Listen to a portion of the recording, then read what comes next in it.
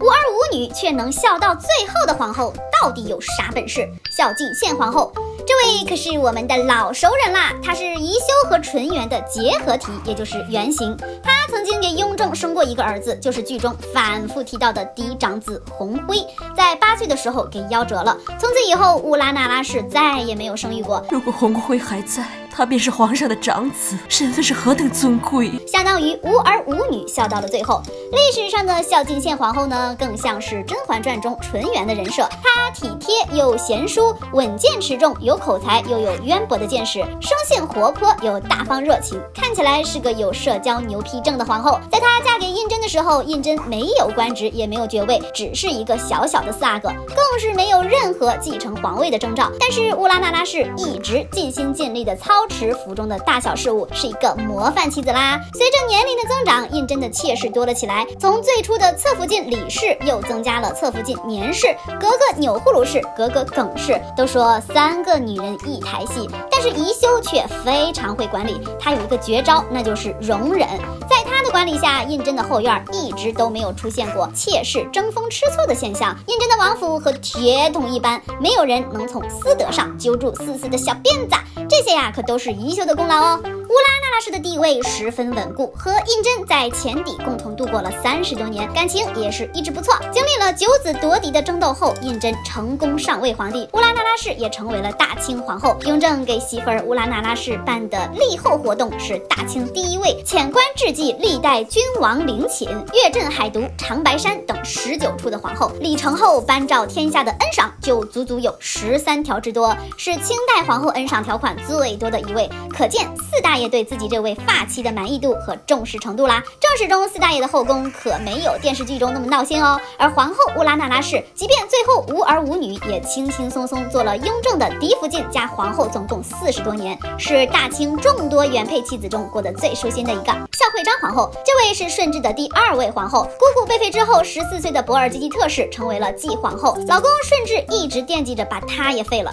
但是为了皇室的名声，也不能一朝出2个废后不是，所以孝惠章一直被孝庄太后和大臣们保护着。进宫后，她一直不受宠爱，所以一生未孕。顺治帝驾崩后，3阿哥玄烨登基，孝惠章被尊为了仁献皇太后，21岁守寡就当上了皇太后。虽然孝惠章皇后的婚姻并不幸福，老公顺治在世时，她被迫一直迎接庶子女的出生，但是她却因此非常有儿孙福。康熙皇帝非常敬爱这个后妈，在孝惠章40岁生日的时候，康熙竟然破例不理政事，与太皇太后孝庄、仁献皇太后、皇太子胤仁一同欢聚一堂，形成了祖孙4代同乐的景象。无儿无女的仁献皇太后有一个十分安稳幸福的晚年，她最终在77岁去世，可以说是最有福气的老太太了。其实孝敬宪皇后和孝惠章皇后的好命各不相同，前者呢有一个疼爱自己的老公，再加上自己管理后宫有道，即便没有孩子也依然能得到敬重。后者对比前者来说要相对悲惨一点，因为她遇到了事儿批顺治，既没有被尊重，也没有被宠爱，幸好遇到了孝顺的继子康熙，才得以善终。这2位无儿无女的皇后结局都是极好的，但下面这2位就不一样啦，没有对比就没有伤害呀。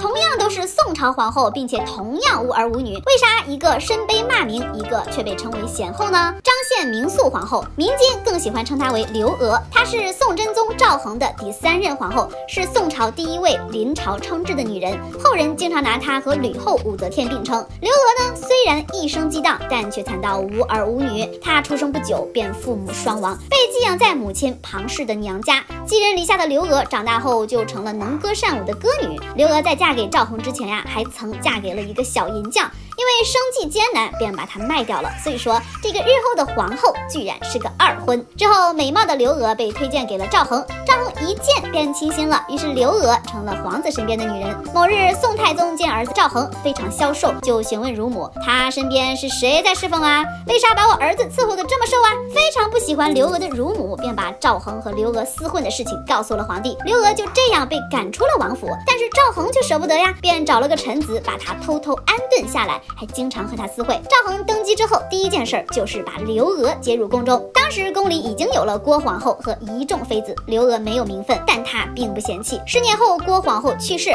赵恒就想要立刘娥为皇后，但大臣们都以她出身微贱为理由，坚决反对。赵恒和大臣们一直斗争了2年，最终达成了立刘娥为皇后的心愿。刘娥身为皇后，不光处置宫内事务井井有条，更是在赵恒下朝之后陪伴老公左右，参与国事的处理，这就为刘娥日后的开挂奠基了基础。尽管她备受宠爱，却一直未能怀孕，这就是刘娥的命运吧。等宋真宗驾崩后，刘娥被尊为了皇太后，军国大事全由皇太后处理。不光如此，刘娥在世时还多次身穿帝王龙袍衮衣出现在重要典礼中，这一段我们在《清平乐》中都有看到重点的描述。强势的刘娥至死都不肯还政于宋仁宗，就引起了朝野上下的非议。刘娥死后，仁宗认母事件轰动朝野，狸猫换太子的真相被赵祯揭发，一时间刘娥在人们眼中变得更加十恶不赦，几乎成了罪人。尽管前半生被皇帝宠爱，可后半生走到这样的结局也是他自己作的了。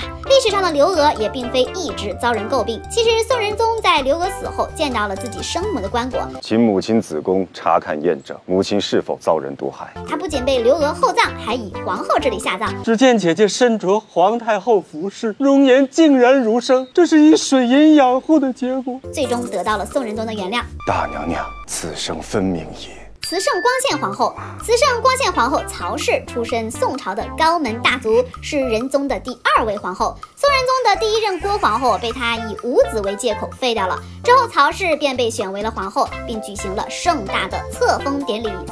这里有一个疑问，前任皇后无儿无女被废掉，那曹皇后依旧无儿无女，为啥还能被称为一代贤后呢？那你得接着往下看曹皇后的为人啦。曹氏一向重视农桑，进宫后她经常在后宫重谷轻蚕。宋仁宗宠爱的张贵妃常常有不遵守宫廷法度的行为，曹皇后向来都是不计较的。有次为了出风头，张贵妃想乘坐皇后的仪仗出游，并去找曹皇后借仪仗，皇后非常爽快地答应了。本来宋仁宗不想驳了宠妃的面子，把事甩给了皇后，但是曹氏的大度反而让宋仁宗觉得张贵妃过分了，明确地告诉贵妃她是没有资格用皇后仪仗的。曹氏这个做法也是有点心机咯，既没有得罪张贵妃，又让老公觉得自己委屈了，还替自己主持了公道。曹皇后看似什么都得到了，但却一直没有生育，连带着宋仁宗的3个儿子也都没有活下来。喂，你们想想，前后2位皇后都一生不育，其他孩子也都孱弱病倒。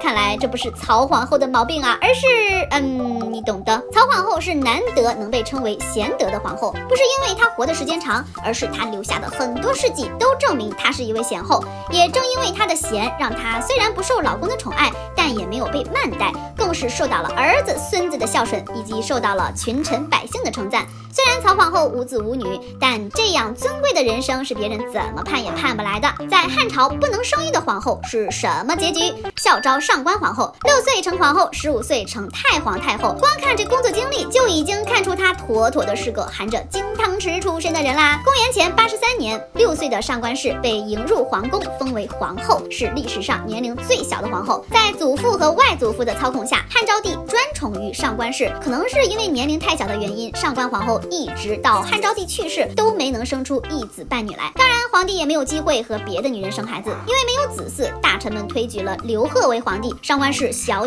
年纪就成为了皇太后。可没多久，刘贺因为荒淫无度被废了，大臣们又找到了刘询继续当皇帝，上官氏又被尊为了太皇太后。上官氏也成了历史上最年轻的太皇太后。因为从来没有参与过朝堂的斗争，上官氏一直在长乐宫颐养天年，享尽了荣华富贵后寿终正寝。相比于其他汉朝皇后，上官氏即便是无儿无女，也非常幸福的善终了，真的是大汉最幸运的皇后无疑啦。张嫣皇后的一生是悲惨的，也是幸运的。怎么说呢？这是深宫中的一场悲剧，也是汉朝铁腕皇后吕后一手导演的。汉惠帝刘盈一直非常喜欢自己的外甥女，别想歪咯，人家仅只是带有血脉亲情的喜爱啦。无奈被逼之下，和外甥女成了夫妻。刘盈无论如何何也没法对张嫣有男女之情。刘盈虽然被强迫关在皇后宫中，但是她常常和宫女们寻欢作乐。有个宫女怀上了皇嗣，为了达到自己的目的呢，吕后就教张嫣假怀孕，等那个宫女生下孩子后，把皇子夺了过来。长期受到老妈压迫的刘盈才24岁就驾崩了，恰好有了假儿子的张嫣顺理成章成为了皇太后。吕后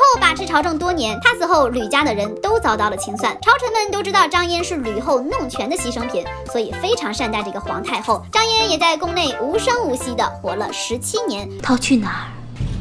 你下去吧，哀家自有哀家的去处。终年40岁，最终与汉惠帝合葬，谥号孝惠皇后。关注冷婶儿，每天分享你不知道的后宫趣事。